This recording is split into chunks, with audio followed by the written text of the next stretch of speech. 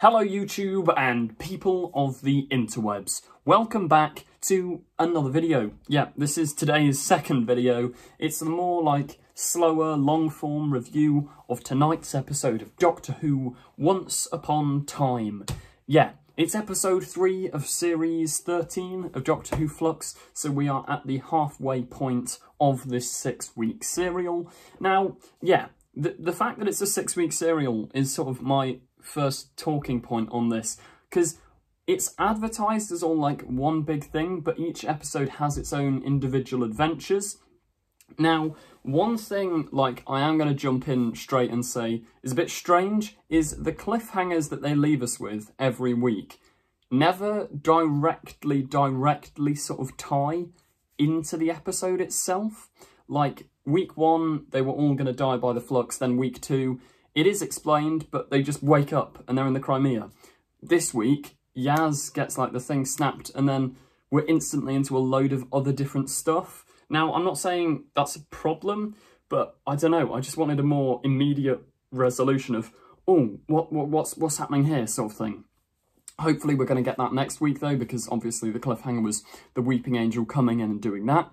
But that's the first sort of well, one of the only bad things that really springs to mind. The rest of it from here on out will be relatively positive. Now, we'll start off talking about the characters. Jodie Whittaker's Doctor in this episode was wonderful. Like, when she has darker material to work with, in terms of, like, she's scared and angry about her past, when she's shouting at the Maury, like, no, let me back, I want to see more. It's really, really good stuff, as opposed to her more light and bubbly aspects, like the evil side to 13. It's not evil, but that side of 13 is really, really strong. Now, the Doctor, there's 2 doctors, I don't know why I'm holding up 4 fingers, 2 doctors in this episode. We also finally, thank God, see the return of Jo Martin's Ruth Doctor, who is a very, very welcome presence in the episode, despite only being there for, like, tiny moments. Like, she doesn't even get a full scene, she just sort of crops up. But yeah, I will admit, when I did see her on the TV,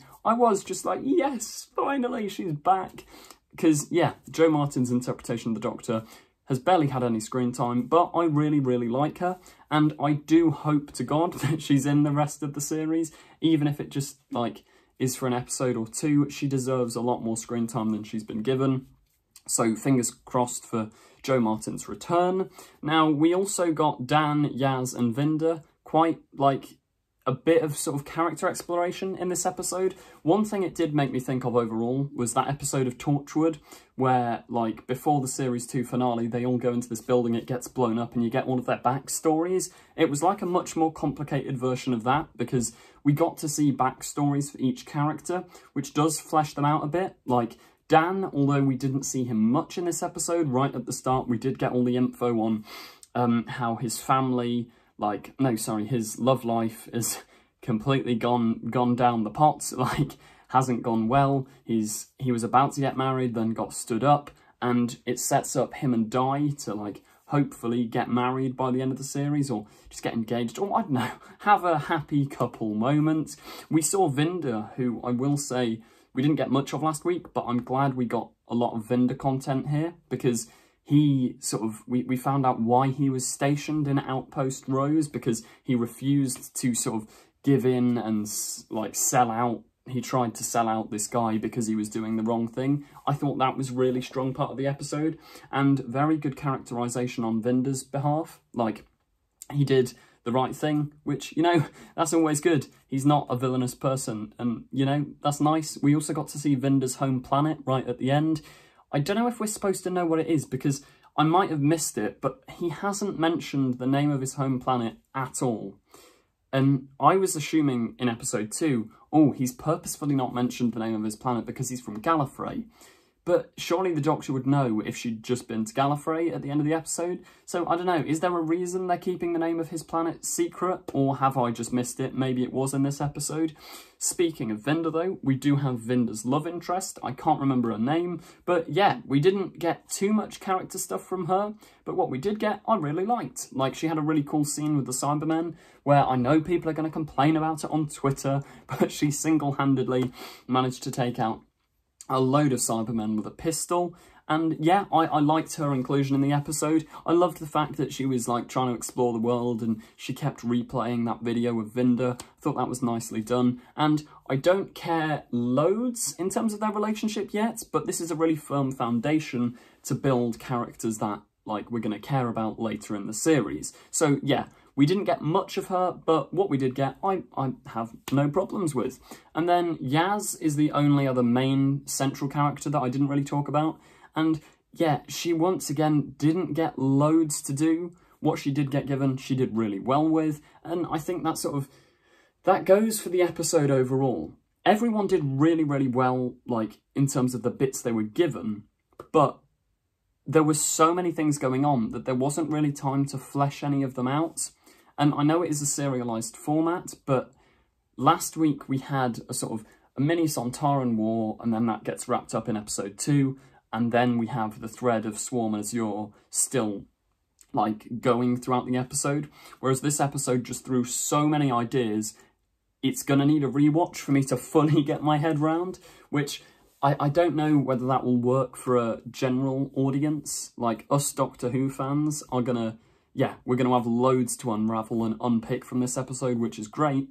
But in terms of getting the general public on side, it might be a little tricky to follow, because especially as there's so many things going on already. Like in episode 1, there was so much stuff going on. Episode 2, it did slow down a little bit, which I appreciated. Episode 3, though, it's just thrown everything back, especially if they don't remember the whole Timeless Child stuff. They're probably not going to have a clue who Ruth is or what all that was. But once again, sorry, I've just remembered, I loved the direction of that Ruth scene, because I loved how she kept looking in the reflection and there was Ruth, and I loved that they kept phasing in and out of the two doctors.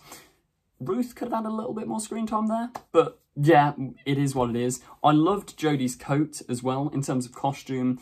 The uniforms for like the Division people looked amazing. Like that was superb. Really liked that. Jodie's coat, I hope, she won't, but I hope she adopts that darker purple coat for the rest of the series, because it suits her much better than the blue one, and I think it's much more doctory. Like it goes alongside her performance being more, having more gravitas and having more of that darker side and that shouty, like, let me know what's going on. In terms of character as well, we also got that old woman. Don't know her name. I don't think we're supposed to know her name. And we don't know who she is, what she's doing, where she is. But yeah, Chibnall does like just throwing random stuff directly at us. It was very good.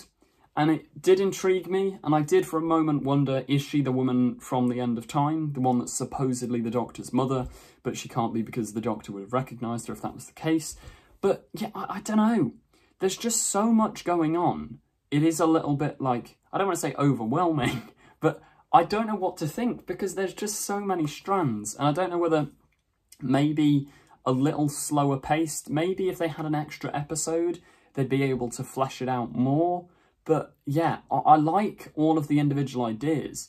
There's just so much going on. I don't know really which parts to like grasp onto and theorise about, or which parts to, yeah, properly wrap my head around. The stuff with the Weeping Angels I think is very interesting, and I'm just going to drop a little theory in here. The Mori, like the Weeping Angels and the Mori, are either like sister species or the same species, but like the Weeping Angels are the evil versions, or the Mori that have gone wrong, something like that. I mean, I'm sure there's going to be theories about that sort of thing going around the internet after tonight's episode, because obviously the Angels were in that time stream. Also, like, speaking of the whole time streamy stuff, I loved the classic sort of, the classic Who imagery of these big Mori standing in the vortex and Jodie floating around looking at them like, I don't know what's going on. Like, oh, that was brilliant.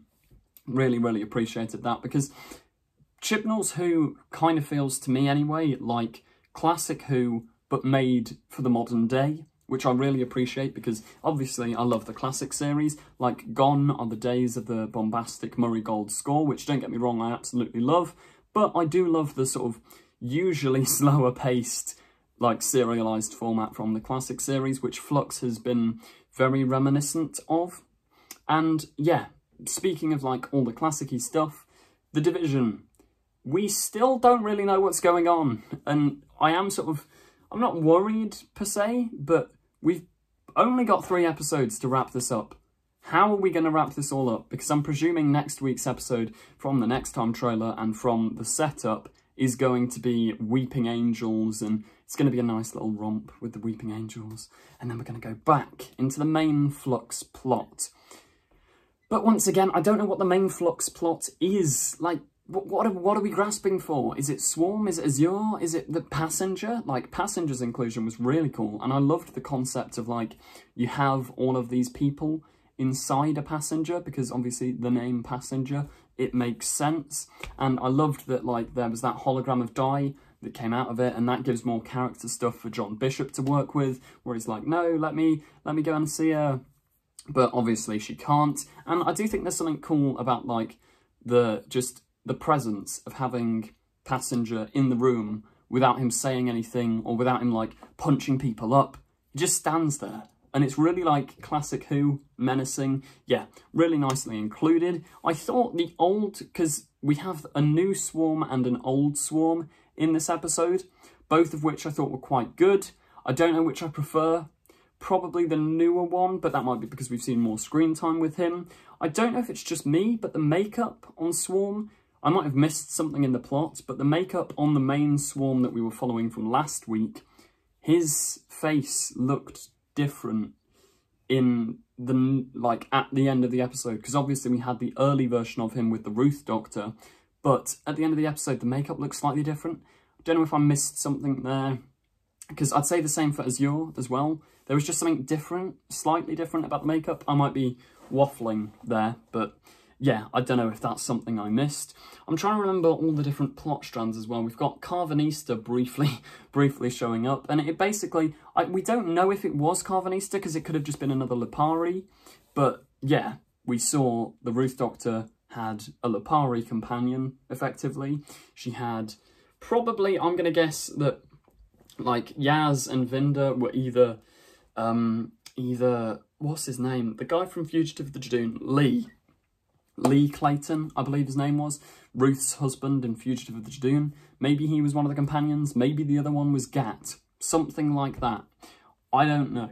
I mean, I do feel like the story needs a clearer goal, because we are here week 3, so many plot threads, so many elements. As I say, they're all really good plot elements and plot threads, but I don't know what is the focus of Flux? I mean, the title says Flux, but we still don't fully know what the Flux is. And I know that's kind of the point, because I suppose maybe the focus now is supposed to be, how did the Doctor cause the Flux, or did someone cause the Flux to annoy the Doctor, or to kill the Doctor, or to wipe the universe clean because of the Doctor? Because that old Professor Sprout woman, she was saying it's the Doctor's fault, effectively.